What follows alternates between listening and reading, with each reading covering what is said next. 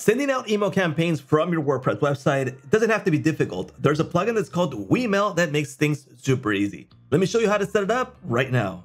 What's up everyone? So this is Weemail, and the idea of this video is to show you how to actually install it. Now in this case, I'm installing the paid version. There's also a free version, and I'll be leaving the link to both of these in the description. Now one of the beauties right now is that the paid version is on a lifetime deal. That means that you're going to pay once and use forever. So no need to pay a month-to-month payment for their subscriber allowment. All right. So right now you can grab it for $39, a lifetime deal, and it gets you access to one website and 5,000 subscribers, plus all their paid version features. That means that it's going to have more features than what you would have on the free version. So you get up to 5,000 subscribers and you can connect one website. If you need more subscribers because you have a big email list or you want to safe-proof your website, you can jump into license tier 2, 3, and all the way up to 5 for 200,000 subscribers. All right, so for the setup process, in this case, I've installed the plugin, and this is the first thing that we need to do, connect our email, right? Now, before I show you this, let me show you the sponsor for this video, which is Hostinger. So if you're planning to grab a hosting plan, I recommend that you check out Hostinger, link in the description. Jump to hosting, go to web hosting, and this is where you're going to have their shared hosting plans. Now, I will recommend the business plan, which is the most popular one, which is $349 a month. But if you use my coupon code, that price is going to drop even lower. So in this case, the first thing that Hostinger is going to ask you is, how many months do you want to pay in advance? If you select 48 months, you're going to lock in the lowest price. If you select less months, the price is going to increase, and the renewal price is also going to increase. So I recommend 48 months. Now, to apply my coupon code, this is the current price. And let's add my coupon code, which is SaaS Master, and apply it. The price is going to drop to $150 with 77 cents. So use my coupon code if you plan to grab a hosting plan on Hostinger. All right. So for the setup process, now you have several options available on Weemail. First one is the test mode. In case you just want to set it up, test it out, see how it works. And if it works fine, then you go to the setup process. But you have several options to connect your email accounts. Now, the most practical one and the most popular one would be the SMTP. Now, with SMTP, for example, if you grab a plan at Hostinger, you can grab those details and add them here when you buy an email plan or wherever you have your email plan. Just add your mail server, port, encryption, password, etc., and you'll be good to go to send out emails with your own domain. Now, there's other type of email connections that you can do here. For example, if you have Brevo, SparkPost, SendGrid, Postmax, for example, all of these will work just fine. It'll ask you for the details that each one of these will be different, right? So just select the provider, for example, Amazon says, and it'll ask you for these details in order to continue. Now, in this case, I'll use test mode, but you add your own email provider to send out these email campaigns, right? So let's go ahead and continue. And the next option is going to be lists. So we can create lists to separate our subscribers. For example, we're going to have, for example, customers. If you have a WooCommerce store, we want to separate those. Maybe we want to separate these by paying customers, just subscribers, etc. So there's WordPress users. We'll use subscribers as one of them. And the next one will be customers. You can add your own and add more here. So you can decide how you want to designate your subscribers. Okay, let's go ahead and continue.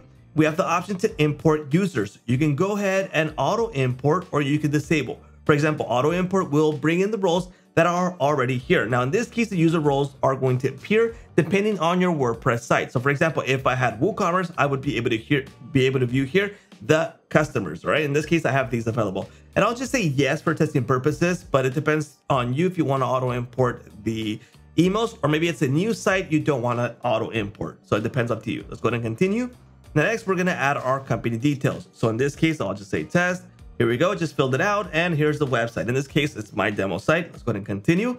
Add your own details here, all right? And the next step, we are ready to create a campaign, view list, or import subscribers. Now, I would recommend that if you already have subscribers from other platforms that you want to bring in here, do this first. You want to import subscribers depending on where you have them. So you have all these available options, but if you have somewhere else that it's none of these companies, do it via CSV. So via CSV, we're going to import from a CSV, add your file here, and it's going to bring in your subscribers inside of here. Then you decide in what list you want to add them and then map them, right? Now, once that's done, we're going to go into campaigns, and we're going to be able to create a brand new campaign from here. Now, that's one of my videos from my past videos that I've created. I didn't know that was going to appear there, but hey, that's cool.